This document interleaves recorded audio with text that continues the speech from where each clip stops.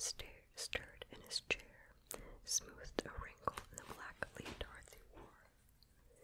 He sat upright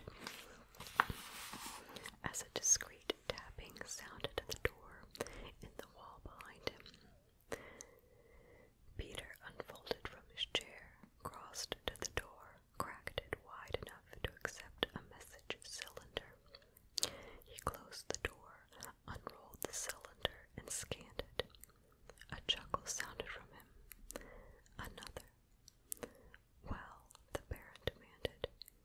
The fool answered us, Baron. Whenever did an Atreides refuse the opportunity for a gesture, the Baron asked. Well, what does he say? He's most uncouth, Baron. Addresses you as Harkonnen. No, sire, a share, cousin, no title, nothing. It's a good name, the Baron growled, and his voice betrayed his impatience. What does dear Leto say? He says your offer of a meeting is refused.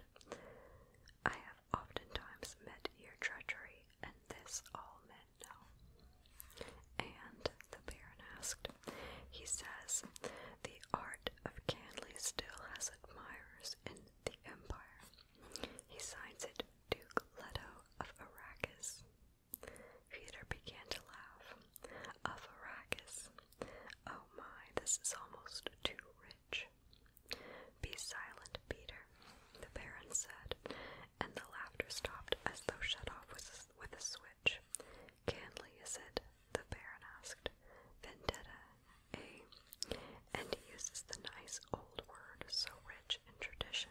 To be sure, I know he means it. You made the peace gesture, Peter said. The forms have been obeyed. For a mentat, you talk too much, Peter, the Baron said, and he thought, I must do away with that one soon. He has almost outlived his usefulness. The Baron stared across the room at his mentat assassin, seeing the feature about him that most people noticed first. The eyes, the shaded slits of blue within blue. The eyes without any white in them at all. A grin flashed across Peter's face. It was like a mask grimace beneath those eyes like holes. But Baron, never has revenge been more beautiful. It is to see a plan of the most exquisite treasury, to make Leto exchange Caladan for Dune, and without alternative, because the Emperor orders it. How waggish of you. In a cold voice, the Baron said, you have a flux of the mouth, Peter. But I am happy, my Baron. Whereas you are touched by jealousy. Peter. Ah, Baron, it is not regrettable. You were unable to devise this delicious scheme by yourself. Someday I will have you strangled, Peter. Of a certainty, Baron.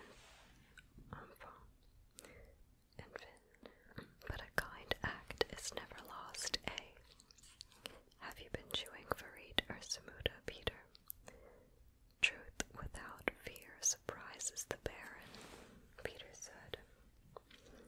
His face drew down into a caricature of a frowning mask.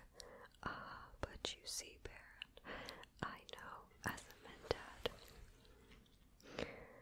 When you will send the executioner, you will hold back just so long as I am useful. To move sooner would be wasteful. And I'm yet of much use. I know what it is you learned from that lovely Dune planet. Waste not, true Baron. The Baron continued to stare at Peter. Feyd-Rautha squirmed in his chair. These wrangling fools, he thought. My uncle cannot talk to his mentat without arguing. Do they think I've nothing to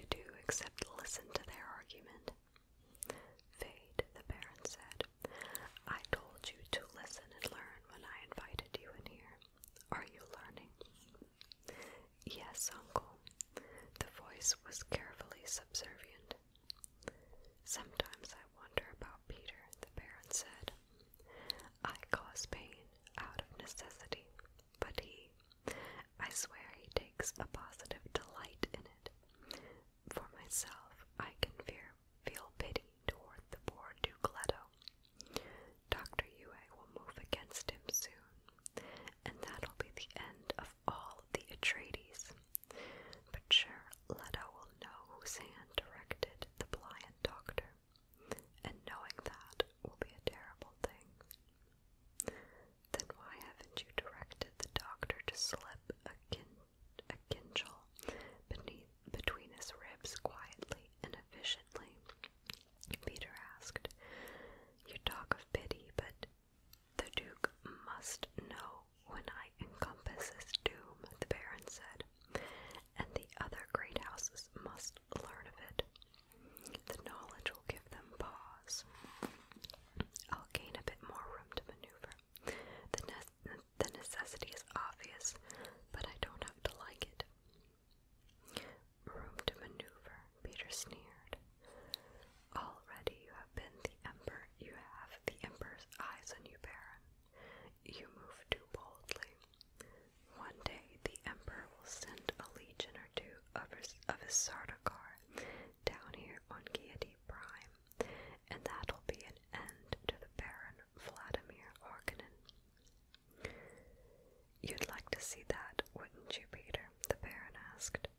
You'd enjoy seeing the core of Sardaukar pillage through my cities and sack this castle.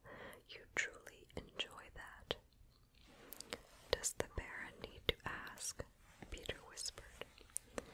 You should have been a basher of the core. The Baron said. You're too interested in blood and pain. Perhaps I was too quick with my promise of the spoils for Arrakis. Peter took 5 curiously mincing steps into the room, stopped directly behind Phaedrotha. There was a tight air of tension in the room, and the youth looked up at Peter with a worried frown. Do not toy with Peter, Baron, Peter said. You promised me the Lady Jessica. You promised her to me. For what, Peter? The Baron asked. For pain. Peter stared at him, dragging out the silence. Phaedrotha moved his dispenser chair to one side. Said, Uncle, do I have to stay? You said you'd, my darling. Phaedrotha grows impatient, the Baron said. He moved within the shadows beside the globe. Patience fade. And he turned his attention back to the Mentat. What of the Dukeling, the child, Paul, my dear Peter? The trap will bring him to you, Baron, Peter muttered. That's not my question, the Baron said. You'll recall that you predicted the Bene Gesserit witch would bear a daughter to the Duke. You are wrong, Mentat. I'm not often wrong, Baron, Peter said, and for the first time there was fear in his voice. Give me that. I'm not often wrong. And you know yourself these Bene Gesserit bear mostly daughters. Even the Emperor's consort had produced only females. Uncle, said Phaedrotha, you said there'd be something important here for me to listen to my nephew, the Baron said. He aspires to rule my Baron, yet he cannot rule himself. The Baron stirred beside the globe, a shadow among shadows. Well then, Phaedrotha Harkonnen, I summoned you here hoping to teach you a bit of wisdom. Have you observed our good Mentat? You should have learned something from this exchange. But, Uncle, a most efficient Mentat, Peter, wouldn't you say, Fade? Yes, but, indeed, but he consumes too much spice, eats it like candy. Look at his eyes. He might have come directly from the Iraqi labor pool. Efficient, Peter, but he's still emotional and prone to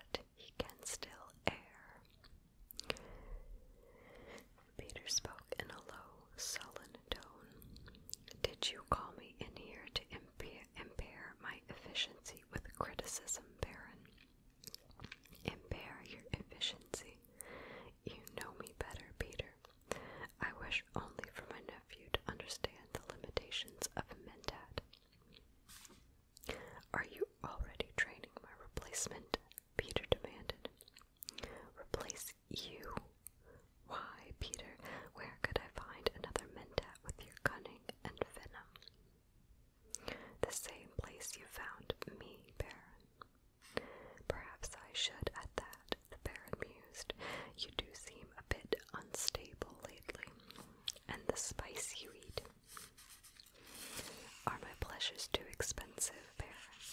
Do you object to them? My dear Peter, your pleasures are what tie you to me. How could I object to that? I merely wish my nephew to observe this about you. Then I am on display, Peter said. Shall I dance? Shall I perform my various functions for the eminent fate wrought? Precisely, the Baron said. You are on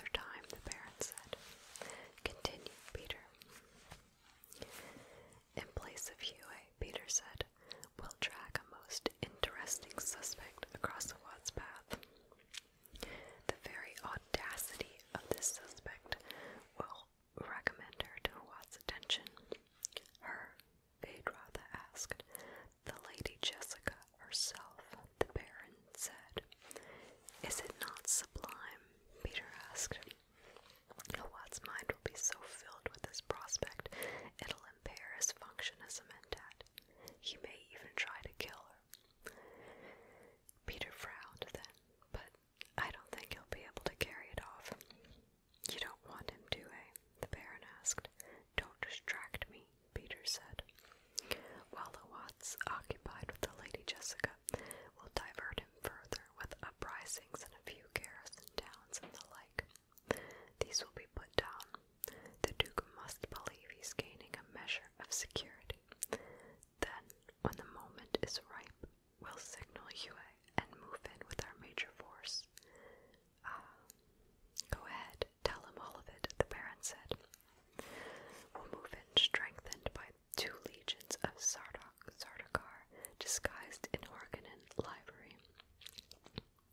Sardaukar, Vedrotha breathed, his mind focused on the dread Imperial troops, the killers without mercy, the soldier fanatics of the Batisha Emperor. You see how I trust you, Fade, the Baron said. No hint of this much must ever reach another great house, else the Landsraad might unite against the Imperial House, and there'd be chaos. The main point, Peter said, is this. Since House Harkonnen is being used to do the Imperial dirty work, we've gained a true advantage. It's a dangerous advantage, to be sure, but if used cautiously, will bring House Harkonnen greater wealth than that of any other house in the Imperium. You have no idea how much wealth is involved, Fade, the Baron said, not in your wildest imaginings. To begin, we'll have an irrevocable directorship in the Joan Company. Vedrotha nodded. Wealth was the thing. Joan was the key to wealth.